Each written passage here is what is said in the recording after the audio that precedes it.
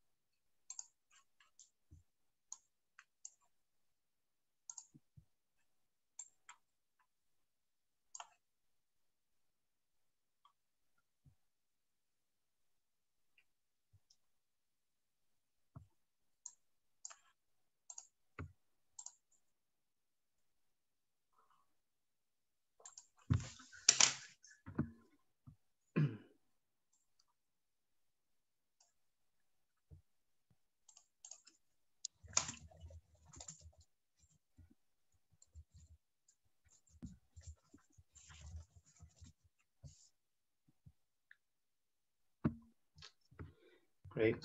Okay, so I can see that we're raking up the numbers in our participant list. So I think now that it's 11:02, we'll crack on. So good morning, everybody, and welcome to the third in a series of Community Land Scotland's Meet the Pioneers webinars.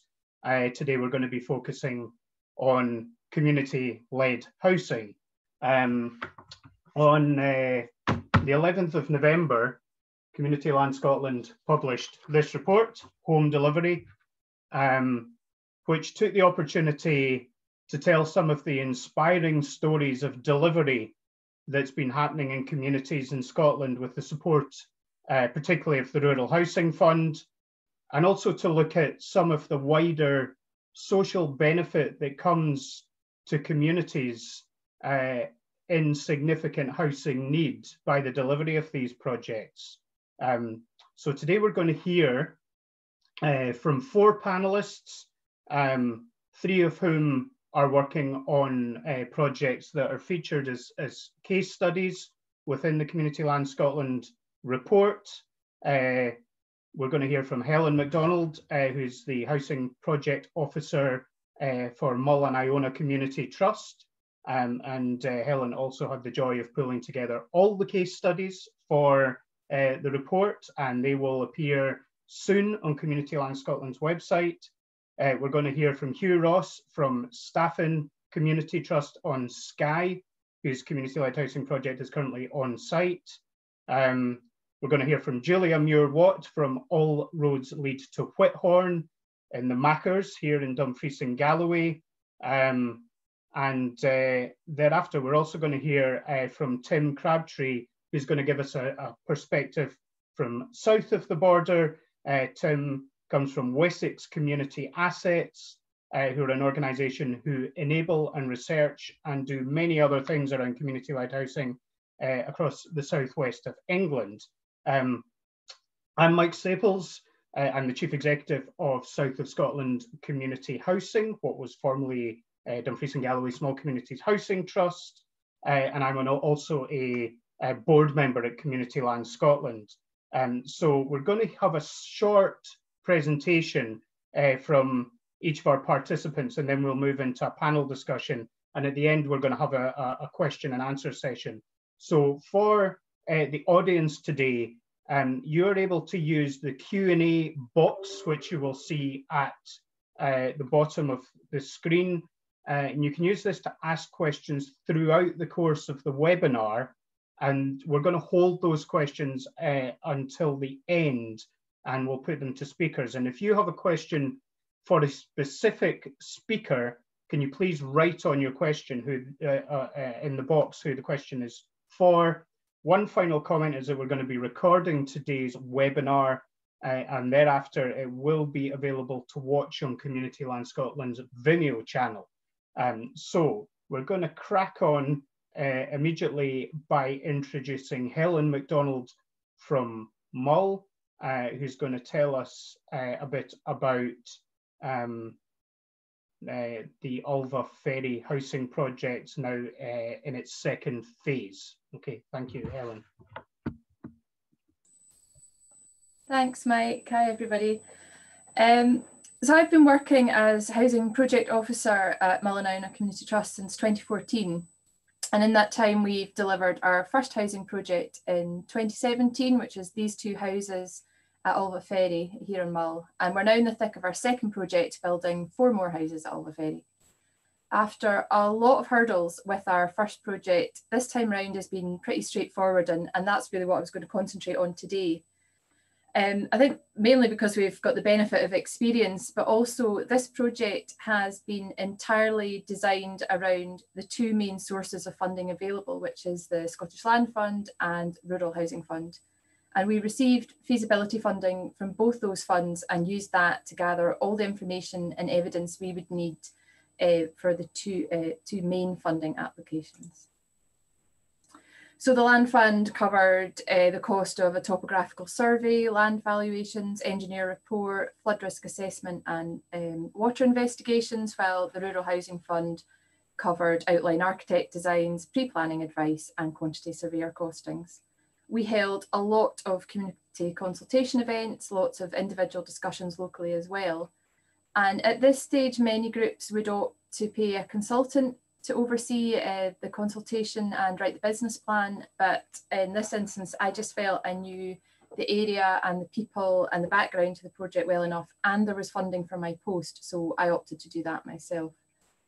The outcome of all this detailed feasibility work was producing a really robust business plan, which resulted in a successful application to the Scottish Land Fund. And we bought a plot in September 2018 and had a celebration event as part of Community Land Week last year when we were planting trees, as in these pictures. We were keen to explore options for modular build this time, and our tender was designed so either a traditional or a modular contractor could apply, and we did receive tenders from both sectors, and the Wee House Company were the successful bidders. They prefabricate houses in their Ayrshire factory and whilst carrying out site work simultaneously, and then the houses are taken to site for completion. So once we'd agreed a price with the Wee House Company, we then concentrated on the requirements of the Rural Housing Fund and what the maximum grant offer might be based on rent levels and sustainability. So things like our 25-year cash flow was realistic, it was really detailed, so we could fully understand what level of borrowing we could afford. We aimed for the greener credentials, building warrant credentials that the Rural Housing Fund offer additional funding towards. So we worked those requirements into our tender document right from the start. We asked our contractor to pull out the total infrastructure cost relevant to our island location, which is actually 1/3 of our total build cost, and we evidenced that in our application. And we just submitted a huge amount of evidence of local housing need as well. As a result, we were awarded $778,000 from the Rural Housing Fund in February, and along with a grant from Argyll and Bute Council and a mortgage with Ecology Building Society, that was our very straightforward funding package, and work started on site in September. So we have a really good relationship with the Wee House Company. We've had a few site issues, as we all do, but they have been able to deal with them all, and we haven't had to worry about any extra costs because we have a design and build contract with them, and that's a real relief to not have to worry about finding extra funding. The build's really quick. The houses are ready to go in the factory. This first top photo on the left shows one of our houses split into modules and wrapped up ready for transportation. Then they're taken on lorries and delivered to site and craned into position. So our houses will be finished by February, and we've had a lot of interest. I've sent out over 40 application packs so far for 4 houses. In terms of management, we've decided to do this all ourselves, and we're a registered private landlord. We're also members of the Scottish Association of Landlords, which I would really recommend doing. And we do have support from our local housing association when we need it, and they help with our allocations as well. Our allocations have been really straightforward because we've done it before, but I would say allocations need a lot of consideration and a lot of community consultation. There's other options such as looking at a local lettings initiative with a local housing association, and it just acts as an extra layer of agreed priorities on top of their own standard criteria. But having an objective policy with a point system avoids bringing any subjectivity to the decision making. So our first project increased the primary school roll by over 50%. Our tenants support the very local economy and community activities, but more generally, I think there's just a real sense of achievement and pride within the community that we can do this and achieve our aspirations, and our new houses will build on all those benefits. So just in summary, I think for the best chances of success with a community-led housing project, robust feasibility work is essential to inform your business plan and provide all the evidence you'll need for your funding applications, just to give you a good solid start. Involve the community at every stage, but also manage expectations. Community-led housing takes a long time to come to fruition, and an employed project officer will really drive the project forward on, and it will avoid volunteer fatigue. Thank you. Great, thank you very much, Helen. Okay, so we're now going to pass over to Hugh Ross from Staffin on Skye. Good morning, Hugh.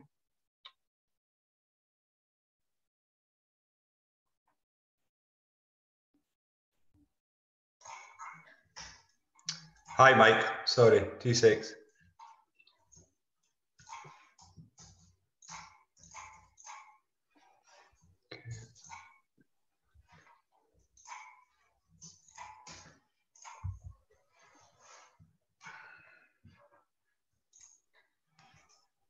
Hi, Mike. Thanks for that. I'll just go through our own project here, which we started on site just in August past, but this project has been a bit of a saga. It's actually 6 years in the making. Staffin is in the north end of Skye, a community of about 500 people. One of the issues that we've had here is Portree, the capital of Skye, is just up the road, half an hour south, and there was a major housing development in the last decade in Portree. An old farm called Home Farm Portree was sold off, and about 250 houses were built in Portree. And at the same time, there wasn't any affordable housing getting built in Staffin since 1999. So this was in 2014. The Staffin Trust were worried. The school roll was plummeting, our population was falling.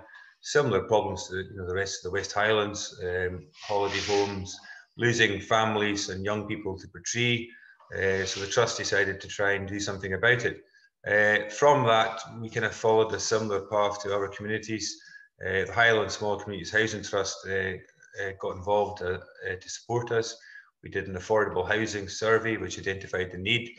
We had a meeting with all the various agencies which we kind of publicised as a summit to try and get a bit of interest and kind of focus the kind of powers that be to kind of help us.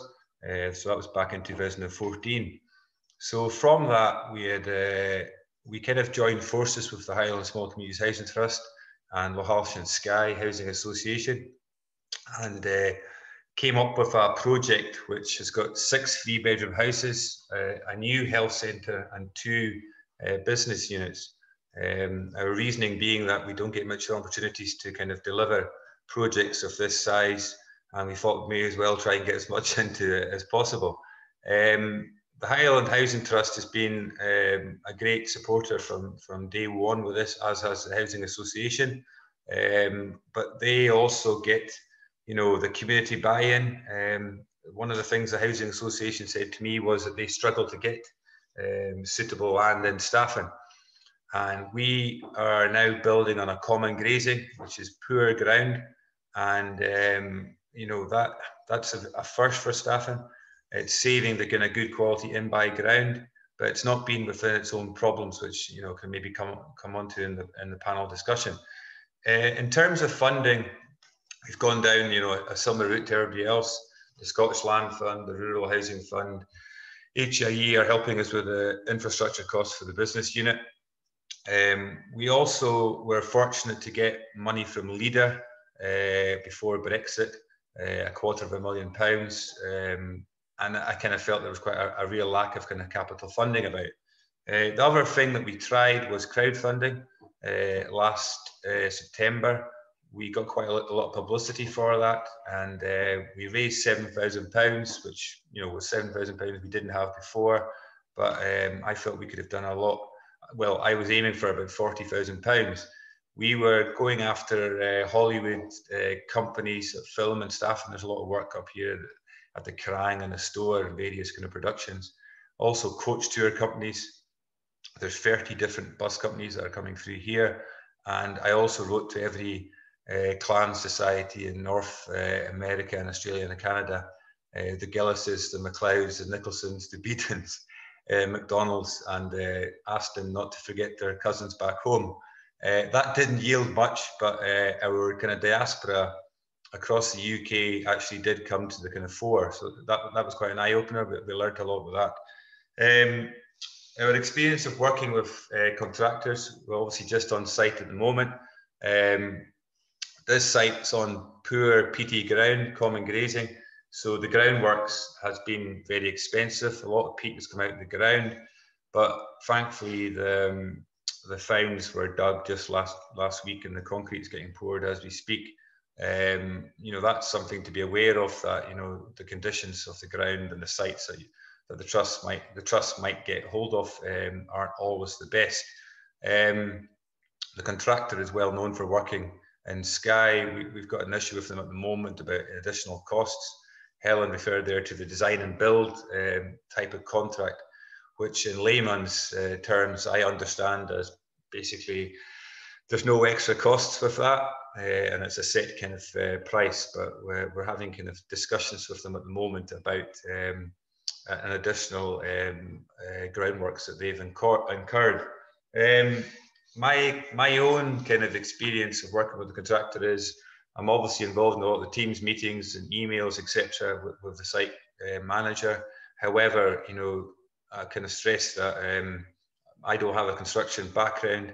The Highland Small Communities Housing Trust and Lachlan and Skye do, and we've got an employer's agent for the kind of build. So that's what I would kind of say is the trust kind of brings obviously the local knowledge. You know, we can get access to land that perhaps the other organisations can't.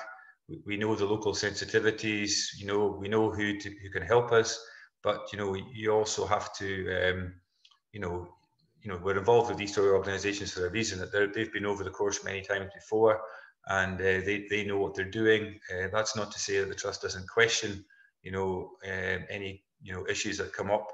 That's maybe the strength and perhaps the weakness of the project, in the sense that we've got 3 different organisations all working together, but it makes things slightly more protracted if there's kind of decisions that come up. And then the final, you know, query is about the process of getting tenants for the houses. When we started this in 2014, people were asking us, you know, will there be houses built?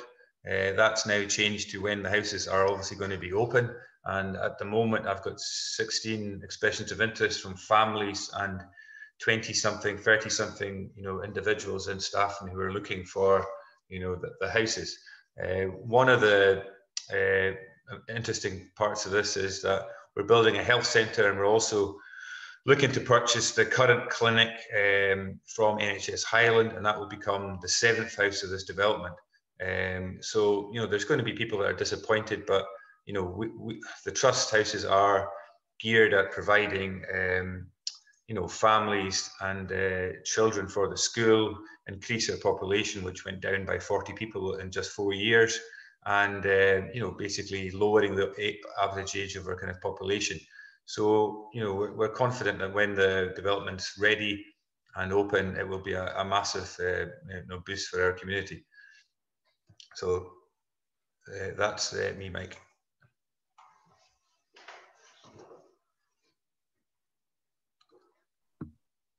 Great, thank you. Okay, can we move now seamlessly on to Julia, please? Julia, good morning. And thank you very much, Hugh.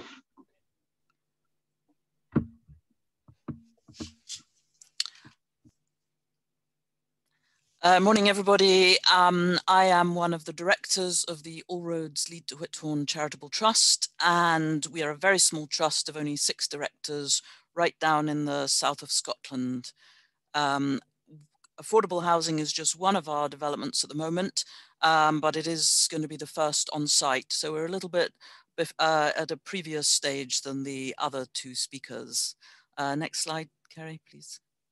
So just to give you a quick insight, we grew up out of a community consultation. That's how we got our long name, the All Roads Lead to Whithorn Trust, because it was a film consultation and we asked the community what did they think of the past of Whithorn, the present and the future.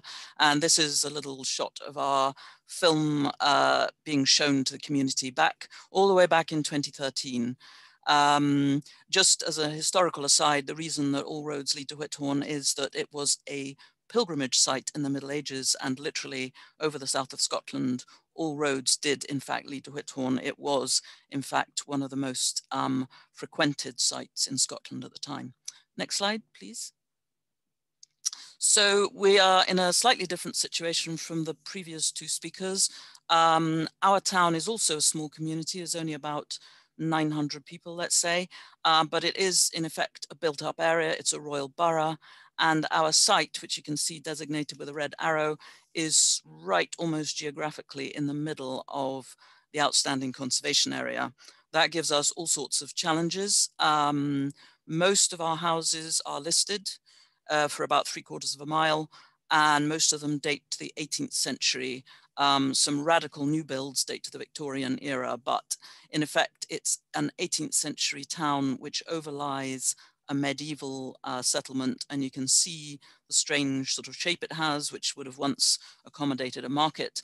And you can see the burgage plots out at the back, which were once for growing crops. So our site has a front building where in medieval times you were permitted to build, and then it has a long backlands.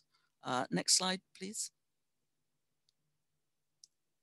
So this is what it looks like in the palmy days when it was a hotel. As everybody knows, hotels have had a very hard time, not just under COVID, but really since cheap flights abroad. But up into the 50s, it was kind of a focus for the town. You can see it has a double frontage. And then at the end of the long backlands plot, it has what was the stables for the hotel, and possibly it was at one point a brewery for the inn as well. Next slide, please. So this is what it looks like right now, and it doesn't look too bad, and that is because it had a major investment of Historic Environment Scotland grant back in 2009. I was one of the people who sort of fought to get an investment in it. Before that, it was actually boarded up, and that caused hue and cry in the local community. As you can see, all our houses are really a terrace, and one is attached to the other, so you can imagine what it's like being attached to a derelict building. But the CARS scheme only went so far. It renewed all the windows and the roof, but there was nothing inside. It's literally a shell. Next slide, please. So you can see there's a whole list of failures for the last 28 years, effectively. Our council tried, a social landlord tried, private developers purchased the property and went so far, but unfortunately only to a shell stage. So that's when we moved on to purchase it ourselves because nobody else could. Next slide, please. So we went and we got in touch with Mike and Stacey at what was Dumfries and Galloway Small Community Housing Trust.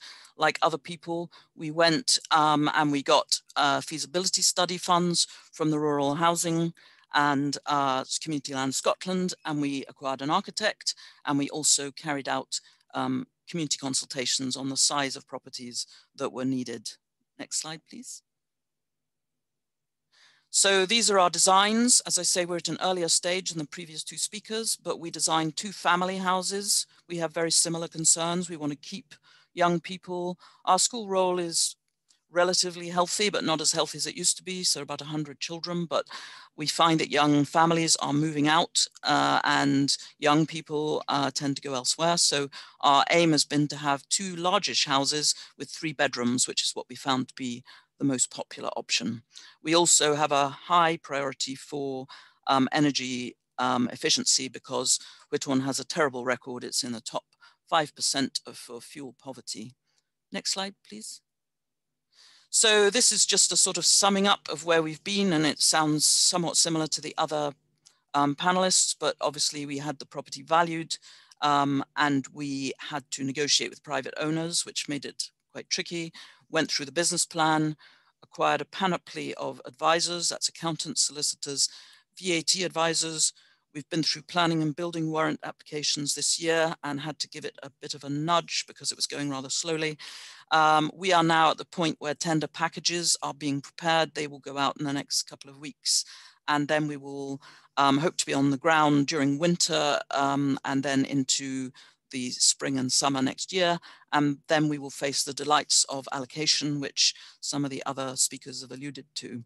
So that's, I think, a quick run through of where we've been and where we are.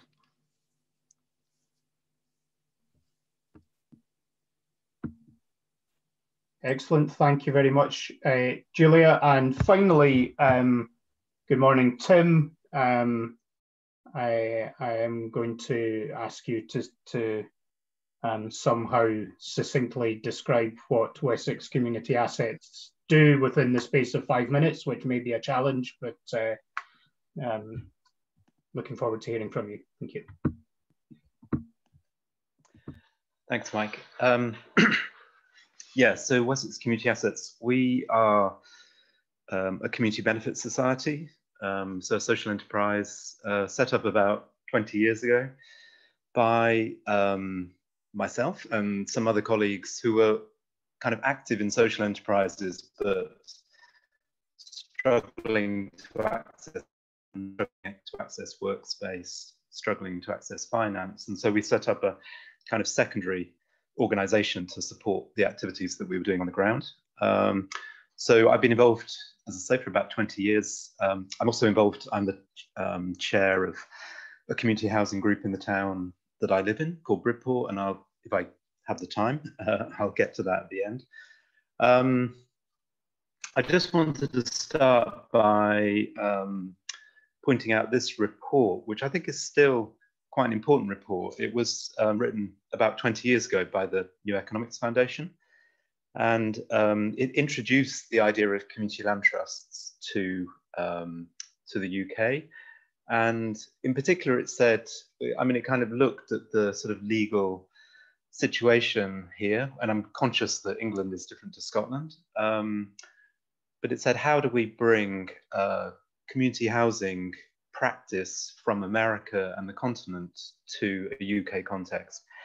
And in particular, it was focused on affordable home ownership, and I might come on to that during the discussion, but I would recommend this report. It's still, I think, relevant.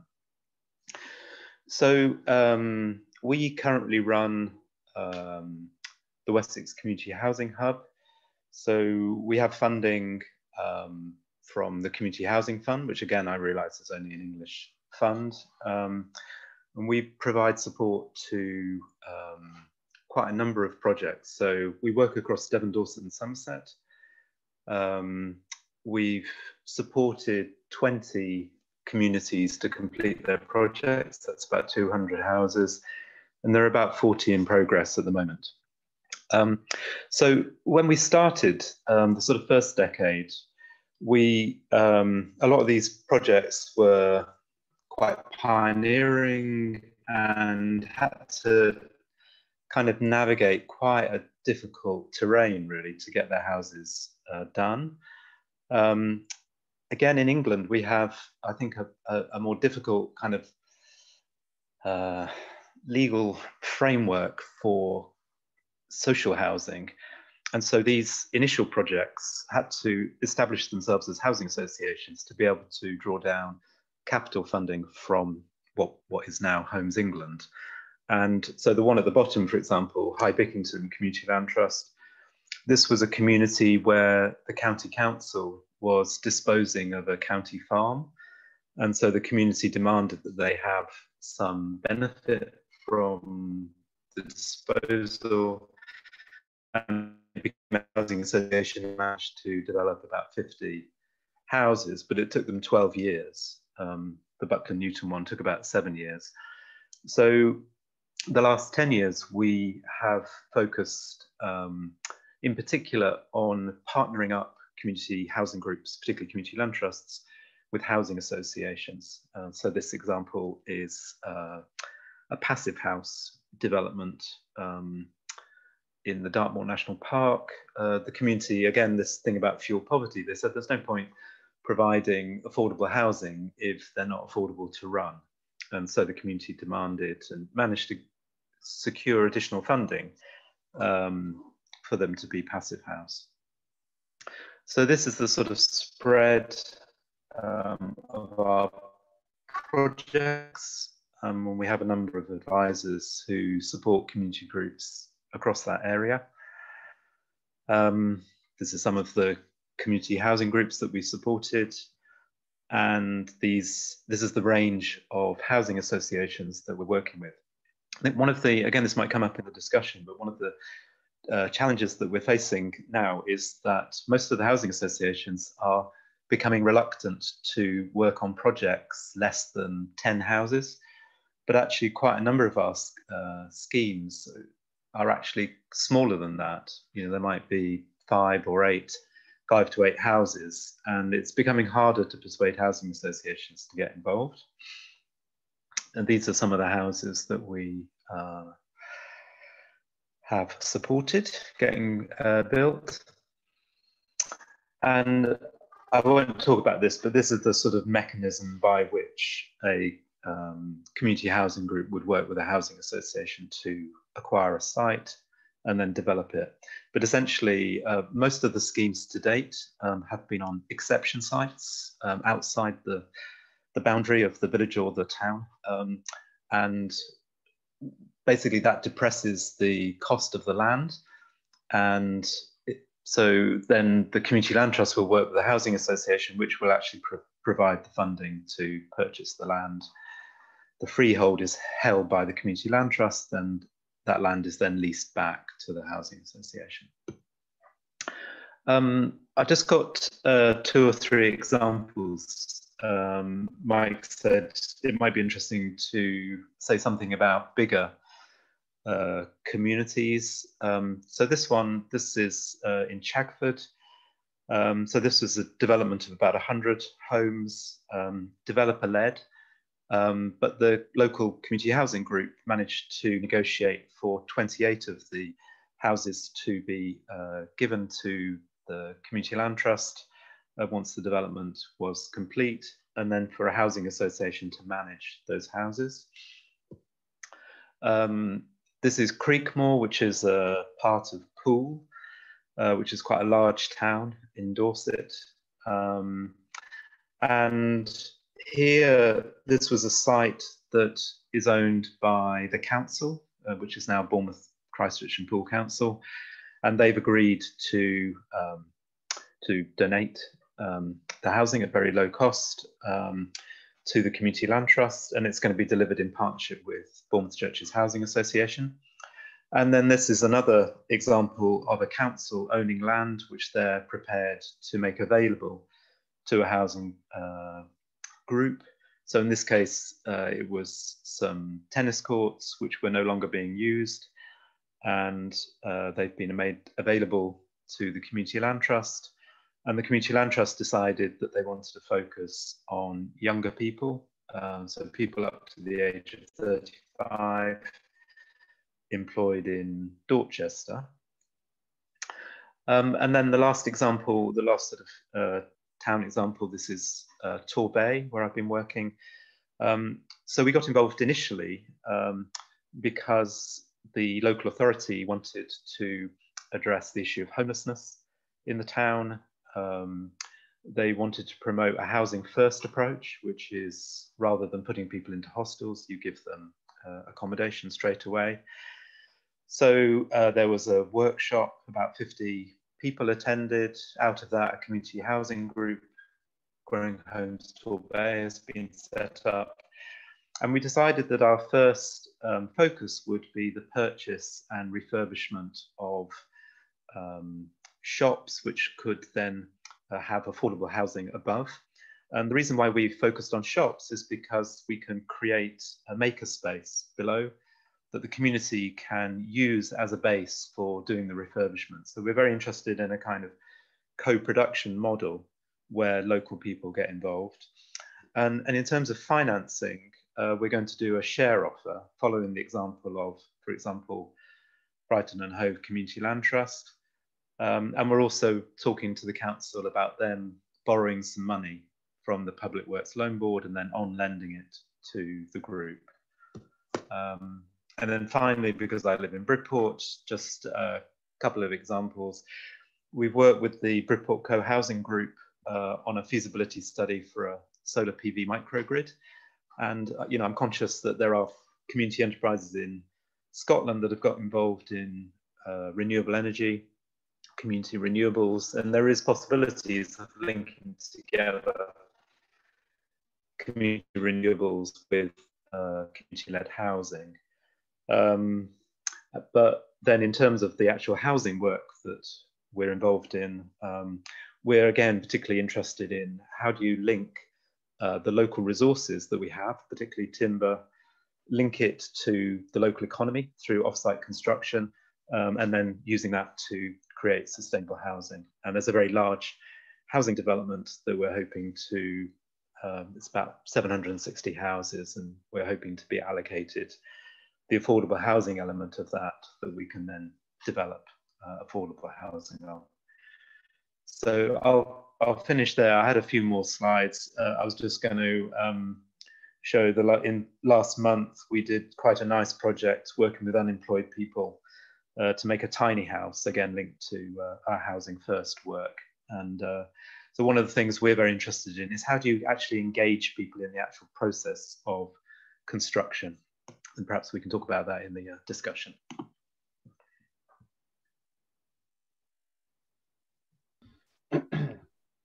Okay, thank you very much, Tim, and thank you to everybody for some really interesting and inspiring perspectives. So we're now going to have a panel discussion until about 10 past.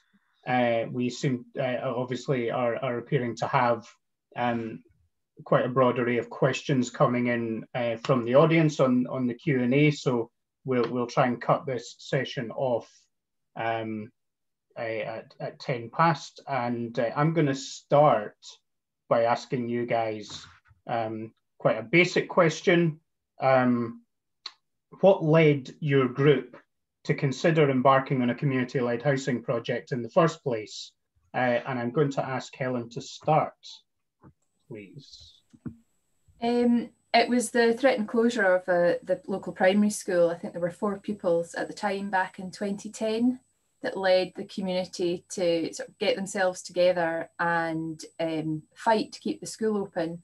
And as part of that, they realised that the reason families were moving away is just there was no affordable housing to either rent or to buy in the area. And that was the catalyst for it all. Okay, thank you. Hugh. Just really sorry, Mike, just really what I was saying in the presentation. It's 1999 since we last had affordable houses built here. And well, 2014 was when we kind of kicked off this project. So next year will be 21 years since we had any houses, which is a whole generation.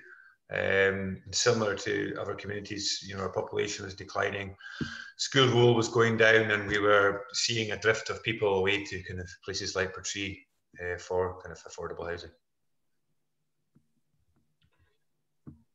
Okay, great. Julia.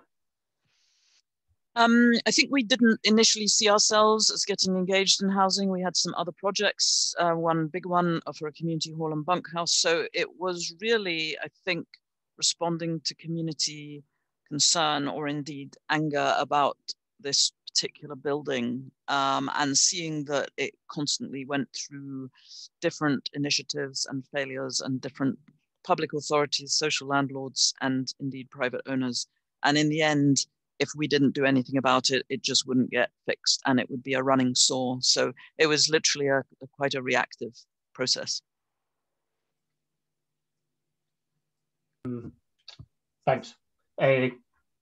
Tim, there appears to be a really sort of significant level of demand for community-led housing in Southwest England, and obviously you're referencing having worked in your organisation and in this sector for over a period of 20 years. But what do you think's catalysed this level of kind of sectoral growth around community-led housing, and is it being exacerbated? I mean, I think that we're really acutely aware of the impacts of the pandemic on the housing market here in rural Scotland at the moment, and we're reading about a lot of the same type of stuff going on in southern England as well. And is that exacerbating, do you think, the demand for community-led housing?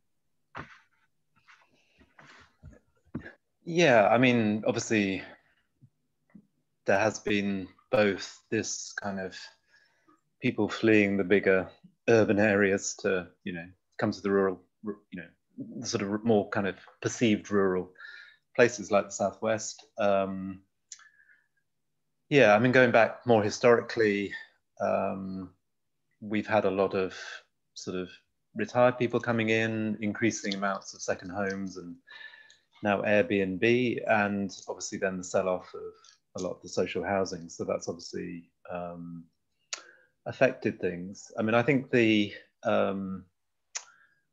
as I said in my presentation, most of the early projects were done on rural exception sites, and that clearly has been a big factor. So with a rural exception site, there is a cap put on how much each plot can be sold for. The cap is usually about 10,000, but we normally negotiate that for about 7,000. So clearly, where local authorities have got a policy that is supportive of that kind of rural exception approach, that's obviously unlocked those sites. And I think housing associations haven't had a very good reputation in a lot of smaller communities because of the kind of allocations policies that they've applied to the housing that they've developed. And I think where communities have seen that, the allocation policy for a community land trust development on a rural exception site will favour people with a connection to that town or that village, it makes people more, more kind of accepting of that kind of approach. And I think also the fact that the housing won't be subject to right to buy also means that land owners are more likely to bring those sites forward. So I think that that's probably the reason why, we've seen a sort of a growth. And I think you also get this kind of networking effect. So in West Dorset, where I live, there's now something like 10 community housing groups in quite a small area, because one village can look to the next village and see that, that village has produced 8 or 10 houses and they want to do themselves. So that's probably why, we have seen this growth.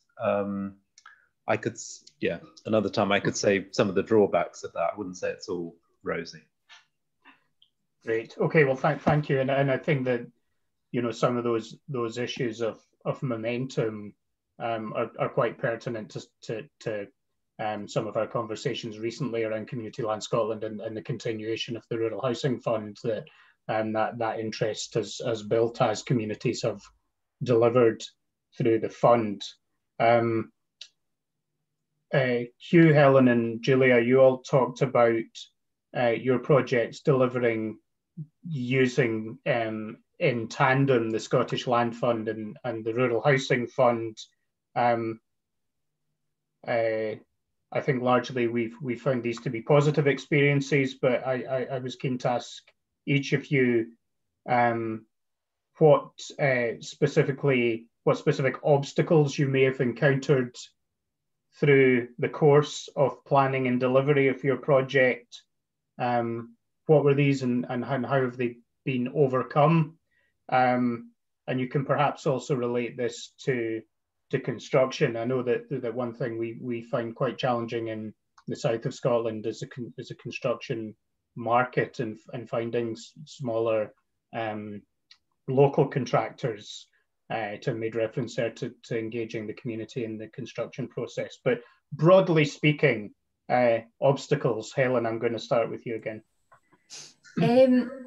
Not so much recently, but certainly earlier with our first project, proving housing need to organisations that rely on social housing waiting lists as their main source of evidence is quite hard, because those waiting lists don't show the full pictures in rural areas, particularly of hidden homelessness, or take into account the many reasons why people won't go on the housing list.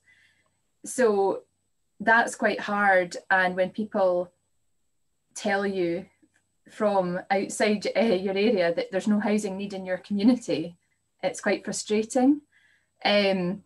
So to sort of counter that, we have just had lots of local evidence of housing needs. So we've done housing needs surveys and spoken to local businesses who are struggling to recruit staff purely on the housing issue and sort of various other things. So it's just lots and lots of evidence of collective and individual experiences.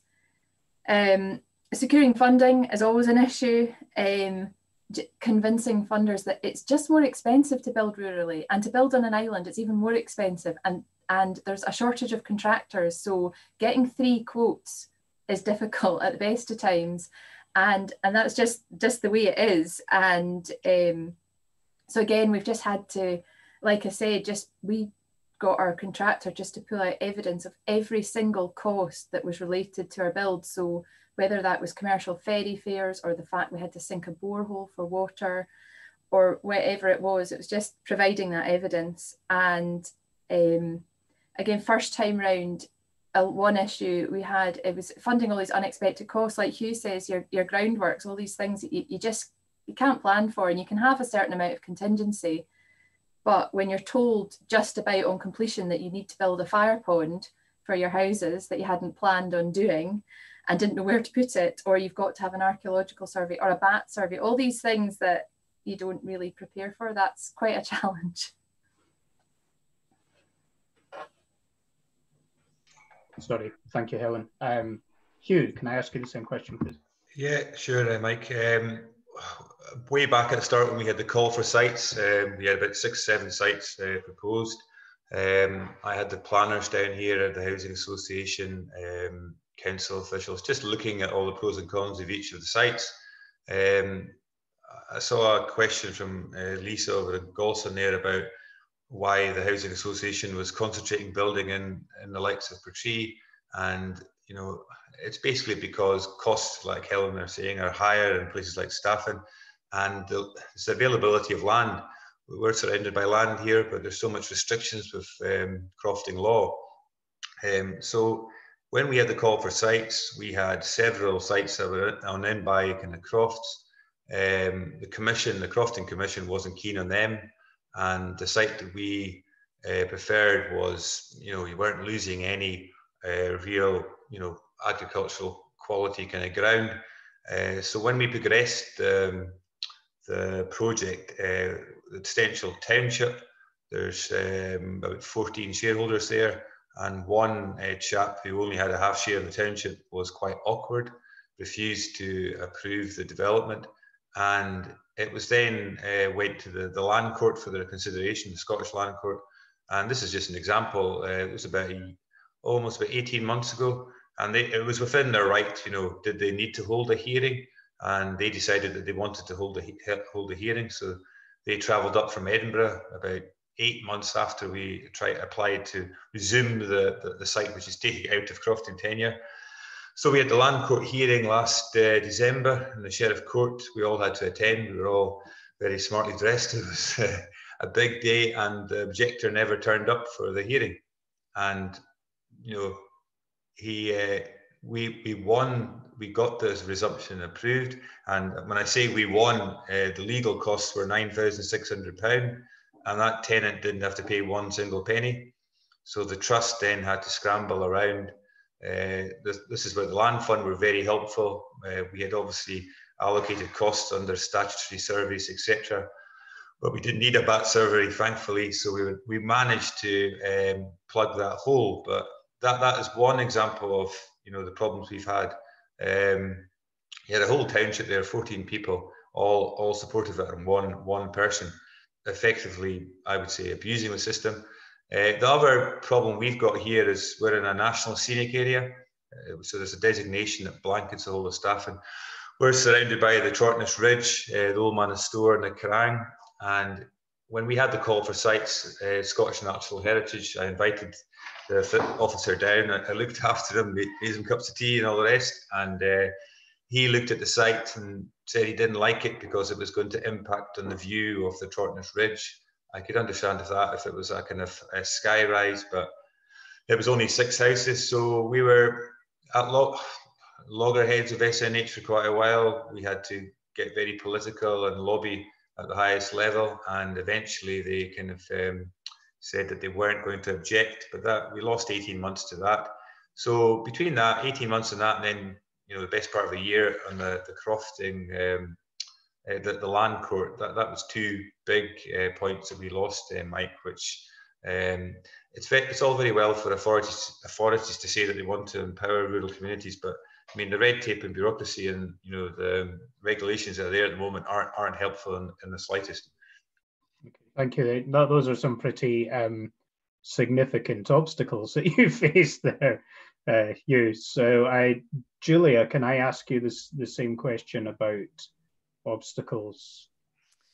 I suppose several. I mean, internally, we have the issue that all of us are volunteers. We don't have staff. So everything that we do has been carried out just in our own time. And certainly the sort of officers of the charity are working full time on other things. So just when you don't want it in your own working life, then there comes the need to complete the business plan or some other application. So that's just a sort of internal limit that we have, but we have coped, and that's partly due to help from the Small Communities Housing Trust.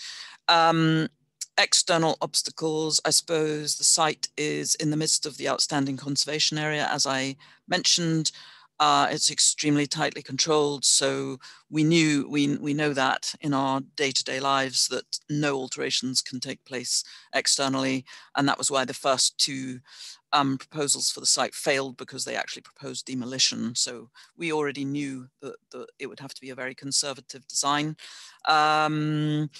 And apart from that, I guess there's the sort of local expectations that we have to manage. There is already some excitement about the houses, but the first phase is only 2. Then we hope to have second phase development in the backlands, where there's going to be single level housing and potentially housing for disabled people. But it's a small development, and the speed at which things move is not necessarily what local people expect. And of course, we've got to move at the speed of the funders too. So delays on planning don't have a positive impact when the funders are expecting you to commit by a certain date. So we did have to use some political pressure and some strings that we could pull to make the planners come up with a verdict during COVID when they were working from home. So I guess that was an added little challenge. Okay, thank you. Yeah, we all have experience of the strange expectation that somehow community-led housing projects will deliver significantly more quickly than anybody else's housing projects will, but that's another issue. Some of the narrative that we've been very aware of around the Rural Housing Fund has related to numbers, unit numbers, and I mentioned at the outset that one of the objectives of the Community Land Scotland report was to think about the wider benefits to communities beyond the delivery of number of houses. What are the wider social benefits of community-led housing? So I'm going to ask you guys to touch upon that from the experience of your own projects.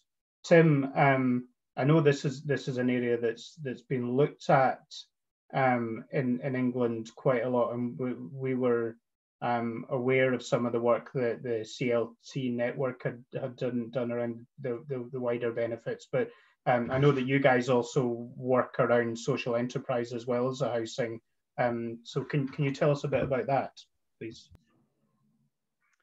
Yeah, I think I would probably preface that by saying that, obviously there are different types of community-led housing projects, and they kind of fall into two broad categories. So I think one category would be, certainly in the work that we're doing, the broad category would be, on the one hand, community housing groups that are providing housing for a particular defined group.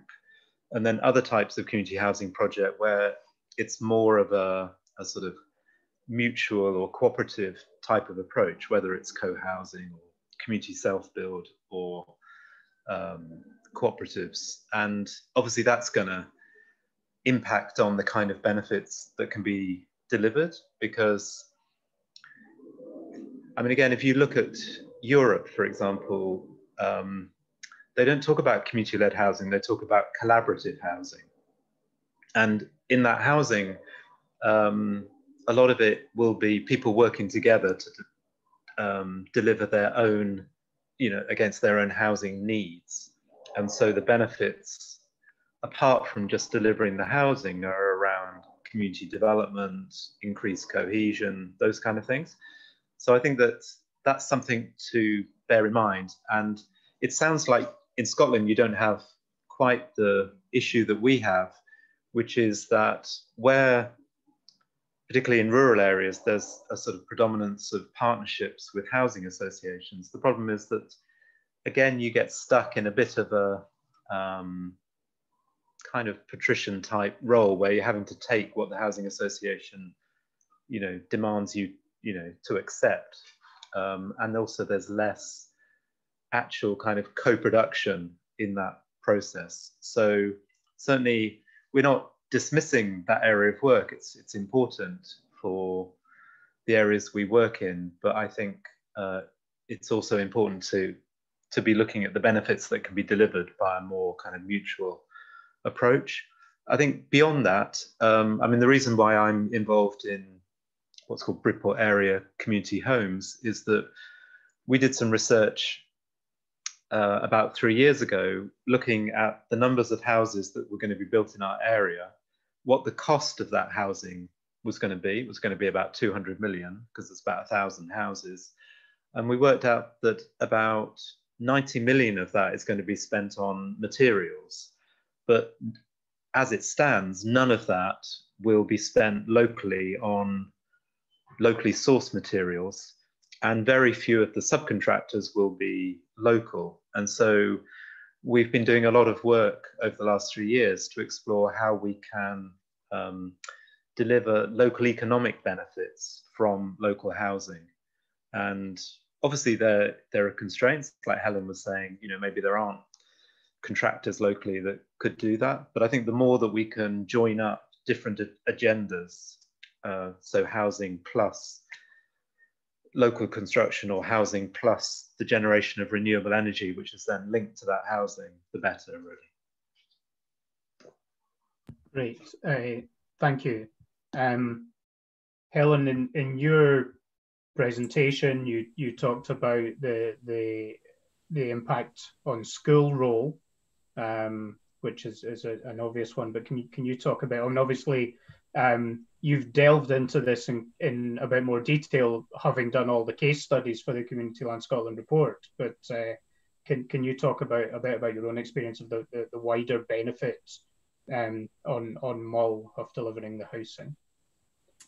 Yeah, I think it's just creating more sustainable communities with young and old people together. And as I say, the school role, there would only be 3 pupils in the primary school at Olive Ferry right now if it wasn't for our houses, and in 2 years' time there would only be 1 pupil.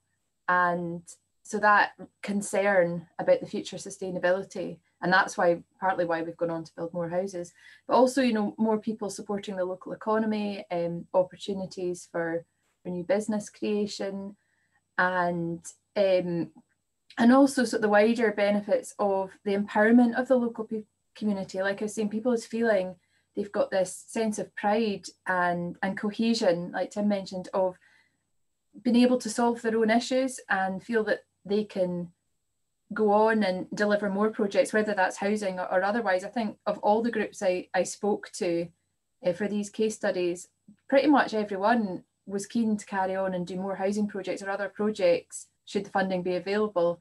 And I think that shows that the confidence and the skills that people are gaining from carrying out these projects themselves.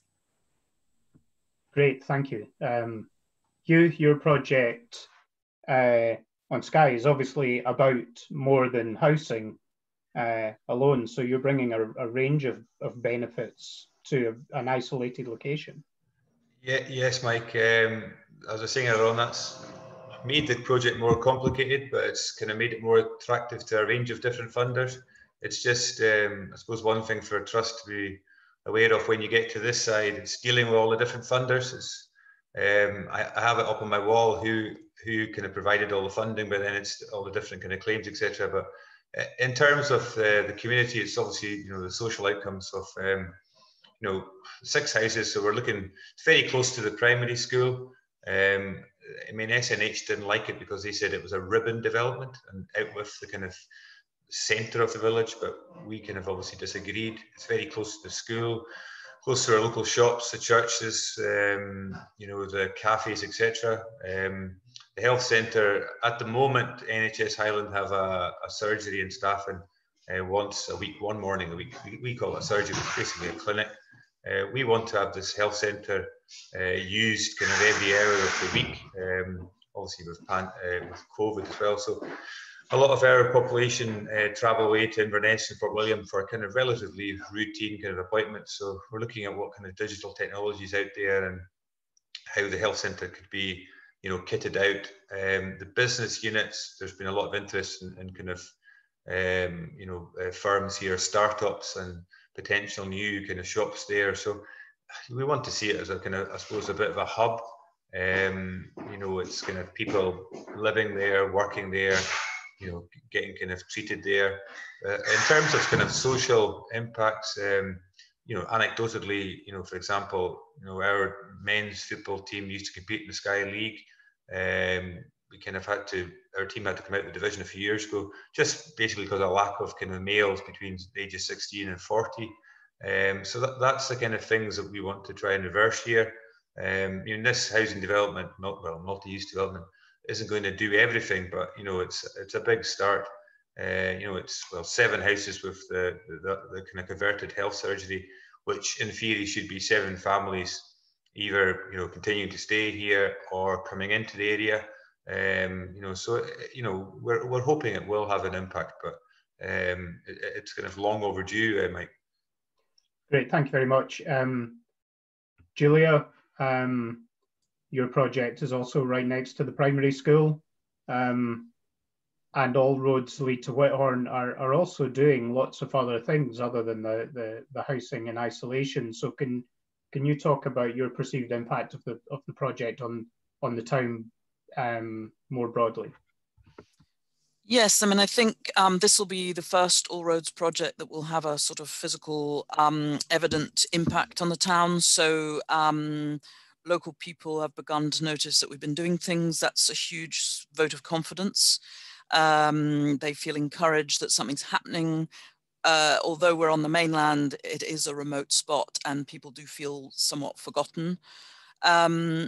As I said in my presentation, we came out of a community consultation, so we knew what the areas of community anxiety were, and it was just about not feeling there was a future, that the old sort of priorities of being a market town or an agricultural centre were changing because of technology and changed travel habits. So our projects are designed to show that there is a future.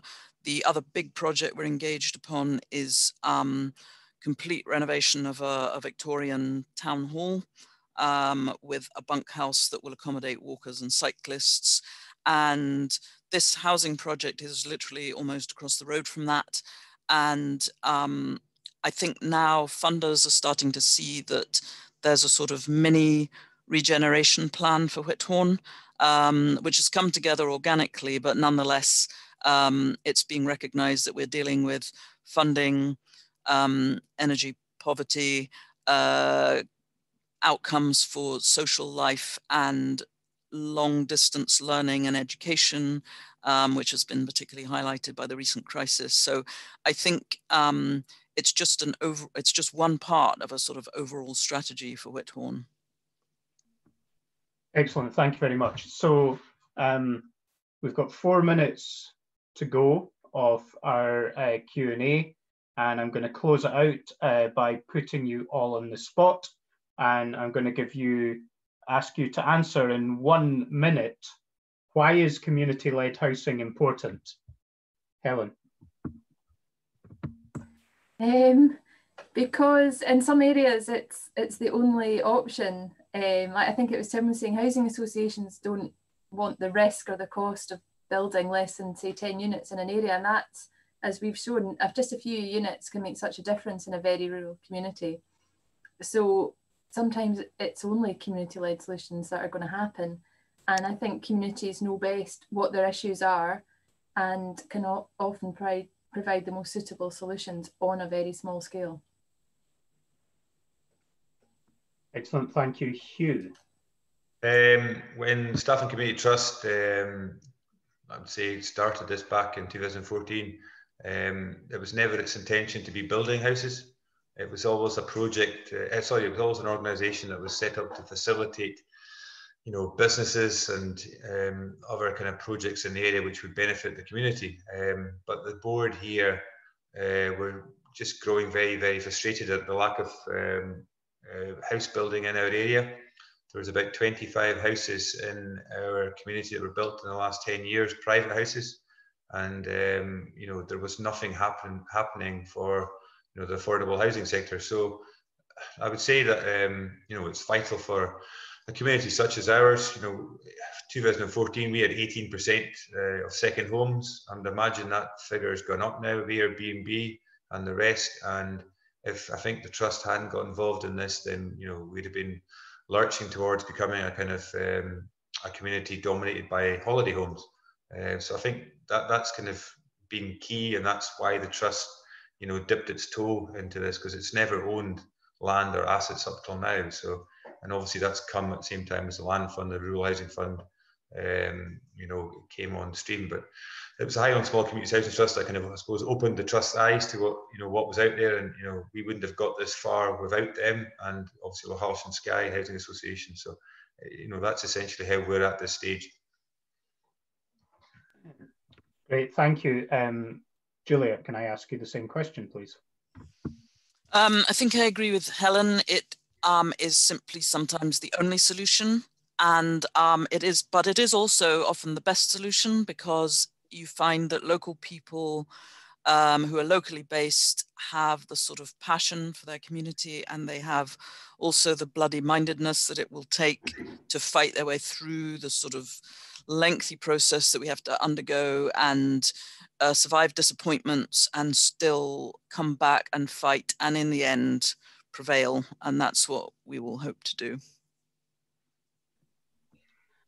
Excellent, thank you. Tim.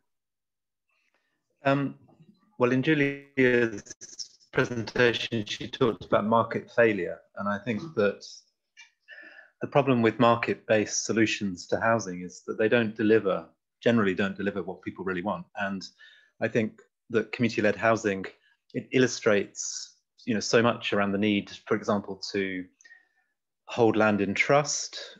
If you can do that, then it can mean that housing can be affordable in perpetuity. So the way that the land and the housing market and the associated finance market works really doesn't deliver for people. And I think that community-led housing is sort of trying to find ways to address that generalized market failure.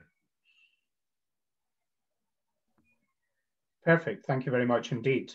Okay, so we're going to conclude our Q&A, and suffice to say there were a lot more questions that remain unasked, and we might send some of those through to you guys afterwards. But we've also had quite a few questions from the audience today, so we're going to run through some of them.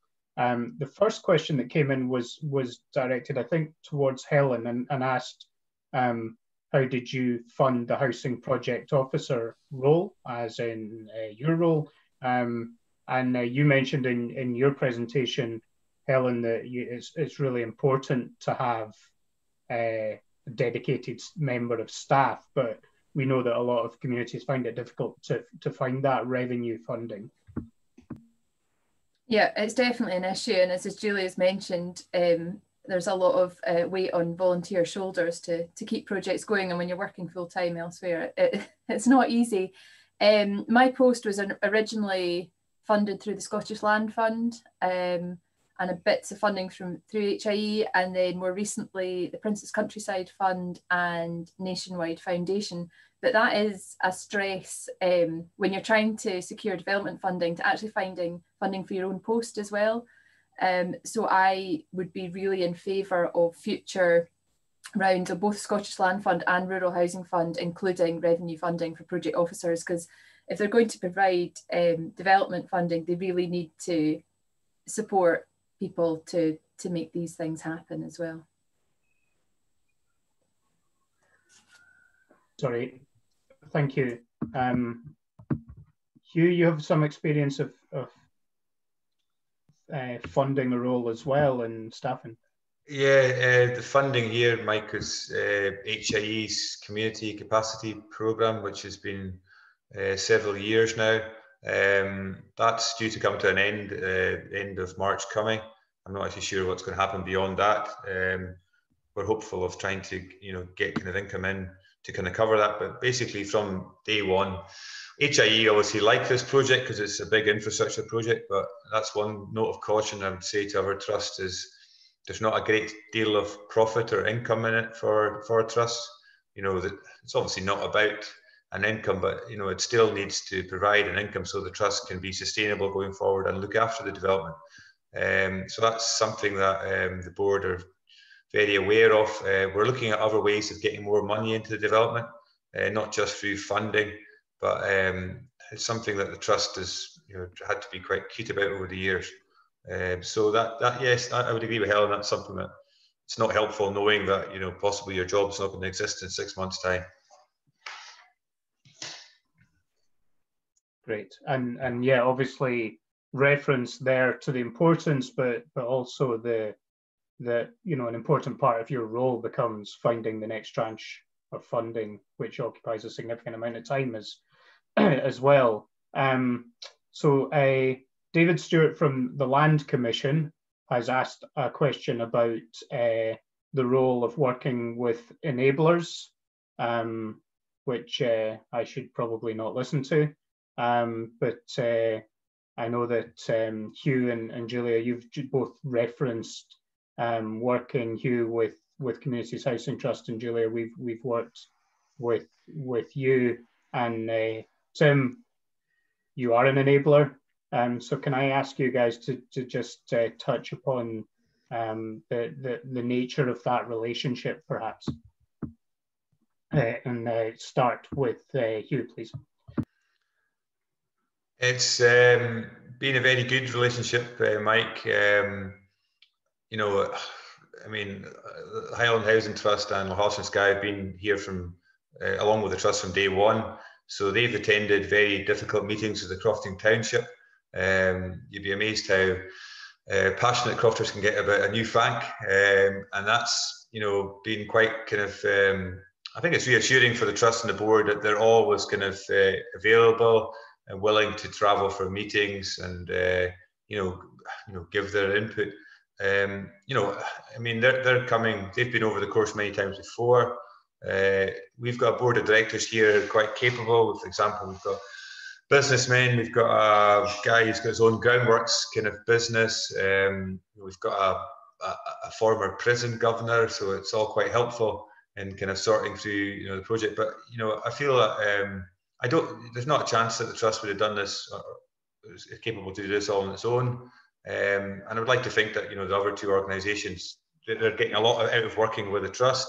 Well, Horse and Sky, you know, also very helpful to work with, but I suppose they kind of work a bit more conventionally, and they, you know, I think it took a wee while to kind of understand how it was going to work, and it might have felt cleaner to them that if they got presented with a site, then they just built the houses themselves. But then we wouldn't have got the health centre, we wouldn't have got the business units, and it might have been harder for us to convince the township, for example, to sell the land. So that's kind of part of the overall kind of story. As I said earlier on, it makes it slightly more protracted. We've got an issue with the contractor at the moment who's gone over, you know, his budget for groundworks and damaged the public road. That's taken 2 or 3 meetings between all 3 organisations, but I know that I can pick up the phone to any of the organisations at any time, and they'll be kind of, you know, be able to either answer me there or, you know, get back to me. So it's been a big kind of strength, and, you know, I think it's developed the trust, its skills as well. So I would certainly, if any trust was going to go down this road, you know, I would certainly be looking to work alongside, you know, organisations like that. Okay, thank you, Julia. And I have to say that from the perspective of our organisation, all roads lead to Whithorn have been a pleasure to work with, and I know that Stacey has enjoyed the experience very much of working with your organisation. But can you tell us a bit about that kind of external support? I guess when you as an organisation don't have staff, particularly around some of the more hands-on stuff related to funding applications, etc.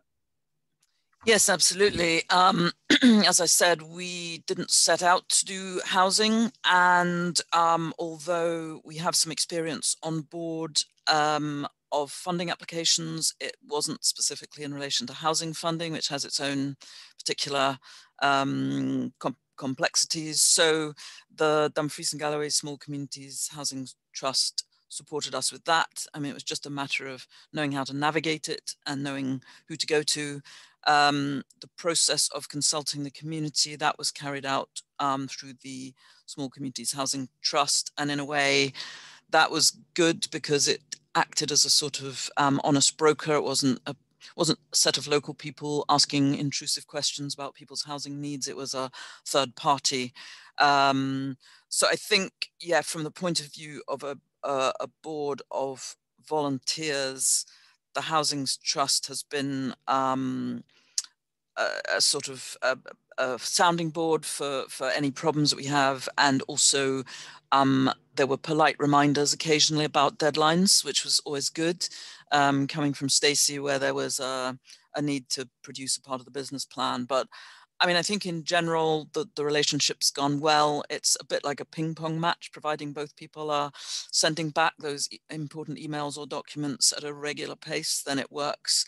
And it's good to know that Stacey felt it did. Thank you. Tim,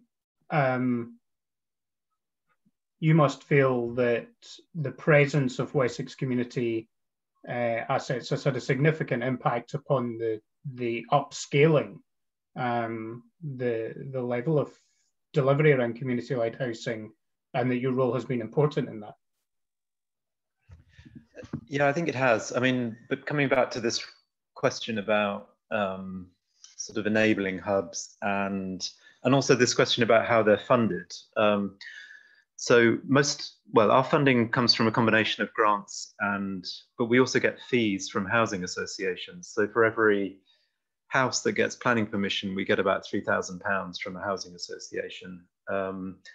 So that's good in that it then pays for the next tranche of support that we're able to give to community housing groups. But I think the downside is that it kind of puts a bit of a pressure to encourage those community groups to choose a housing association partnership route, as opposed to giving them, a very open sort of set of options. So we've also tried to be a bit creative about funding as well. So for example, in Bridport, we got some funding from the Arts Council to bring in some architects called Assemble, who worked in Liverpool with the Granby Four Streets project, and they won the Turner Art Prize for that. And so our local Arts Council in the Southwest were keen to fund them to come down to Bridport and to think about basically sort of community self-build project that we want to develop, and not working with a housing association. So we've had to sort of find other ways of funding these different types of projects. And I guess the message in terms of policy is there has been a lot of talk in England about enabling hubs becoming somehow self-funded, in particular through these kind of fees that they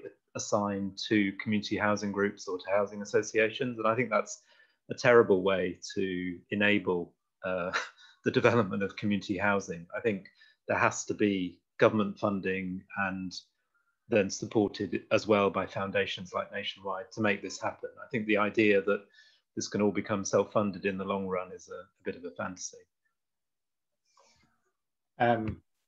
Yes, that I'm pleased to hear you make that point, Tim, and I think that's equally valid within the Scottish context and the enabling organisations. Helen, you I know you had worked to get some support around doing your housing needs and demand work, but you mentioned as well that you had done the business planning yourself, having taken that experience from already been through a housing project initially. Can you tell us a bit about that? I just, well, we were looking at the feasibility work and what feasibility funding was available. It seemed that there was funding there for a consultant or enabler to come in and do the work. But I think because I was just in the thick of it, we literally just moved our tenants in and started on phase 2 straight away. And because there was funding from my post, I decided just to crack on with it myself. But not everyone has that option to do that. And but that worked for us. I just felt I knew exactly what the issues were. It was all very fresh in our minds from first time round. Great, thank you. One quick specific question that we've had for Julia relates to refurbishing a historical building for community-led housing and asking you where you have been able to derive other sources of funding from to plug that gap over and above the Rural Housing Fund and borrowing and the Scottish Land Fund. We applied to the Town Centre Capital Fund, which I think ultimately comes from the Scottish Government, but it was mediated by our local council. That just happened to come up at a very handy time. So that actually gave us a full 100,000, which we were able to use either on fees or construction.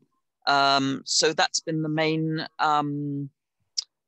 contributor. We were also lucky in getting a little bit extra when we felt that some of the exterior works, the site works, were going to maybe be slightly over what we had anticipated. So we went to the Architectural Heritage Fund. There was an initial project viability stage, and then there's a slightly larger fund. So that came through just sort of in the nick of time. And clearly that's relevant to anybody dealing with a historic building that is either listed or has a significant conservation importance for the community. So those were our 2 extra funds. Okay, thank you. So we have a question. We're beginning to come to the end of our time slot, but we have a question specifically from Barbara about developing localized allocations policy and how you've gone about doing that. I'm not going to ask Julia because I know that we haven't done that yet, although we did produce an allocations policy for your rural housing fund application. But Helen and Hugh, you've been in the midst of that, and I'll maybe ask him to touch upon these issues of decision making as well, south of the border. Helen, can I ask you about how you allocate homes? I know you mentioned this in your presentation, but yeah, basically back in whenever it was 2015, 2016, I started looking at other examples of allocation policies. So Angela in Neudart was really helpful and went through all the various things that they had done. And then I also looked at our own local social housing, Home Argyll application form. In the end, it's a kind of diluted version of that. But in the midst of all that was a lot of community consultation, and some people had very strong opinions about certain people should not be allowed to apply for a house because they already owned a home, or they shouldn't be allowed to apply for whatever reason. And in the end, I think you can't stop people applying, but it's how you award points to prioritise people who don't own a home or who have specific housing needs. Or first time round, it was all about, for us, it was about families. So the more and the younger children that you had, you gave more points to. And a bit of advice that I was given was, when you're sort of finalising your application, your allocation policy, is to have an imaginary household in mind that would meet all your criteria, and point that imaginary or real family or household against your policy, and then other households, and see how they match up, and that helps you kind of tweak it a bit. But it's a lot of toing and froing, a lot of meetings, just everyone to air all their concerns, and yeah, a lot of toing and froing with it till you finally get to consensus. Okay, thank you. Hugh, you're anticipating a significant level of interest in the homes that you're building. Yes, Mike. I was talking to Helen about this a few weeks ago. We've not actually started drafting the document, but like Helen, I spoke to Paul Harrington up in Helmsdale in Sutherland. They were similar to Staffin. They hadn't had housing for about 30 years or so, and they were working with a housing association, Albion, up there.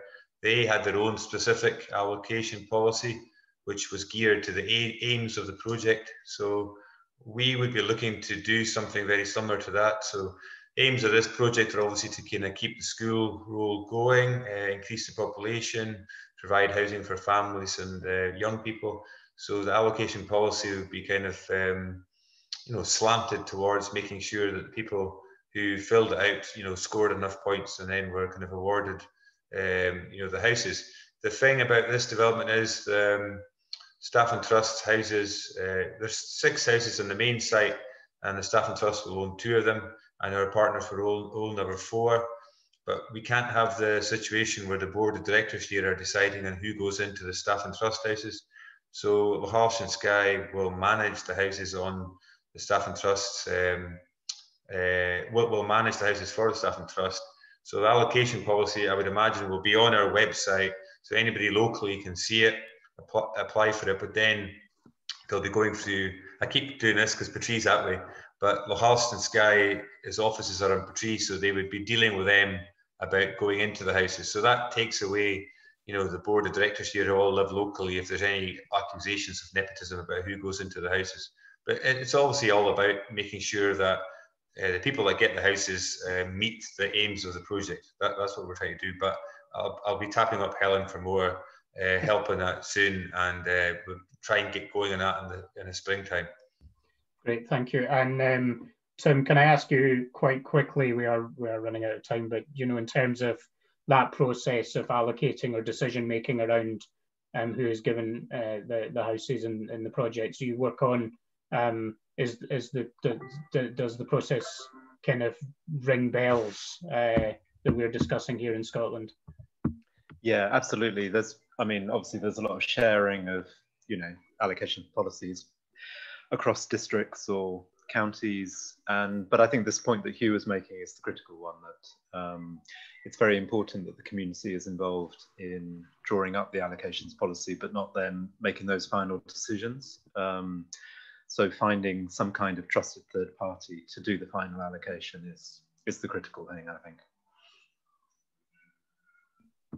Okay, great. Thank you very much indeed. And it is 12:30, so we've stuck pretty nicely to time. So just to close off, thank you to everybody who's been in the audience today.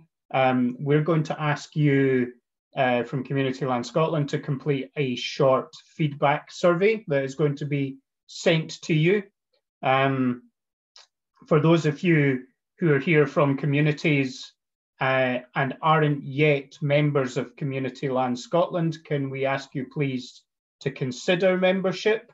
You can find out about that on Community Land Scotland's website, and we're going to have a link posted, I think. And the one other point to make is that CLS are going to continue to do these Meet the Pioneer sessions running up until March next year. And if any of you have any specific suggestions around topics that you would like to see covered with community landowners in Scotland, then please do get in touch and let us know. And I'm going to finish by saying thank you very much indeed to Helen, Hugh, Julia and Tim for giving us their time and expertise and knowledge and inspiration today. Great. Thank you very much indeed, everybody. Good afternoon.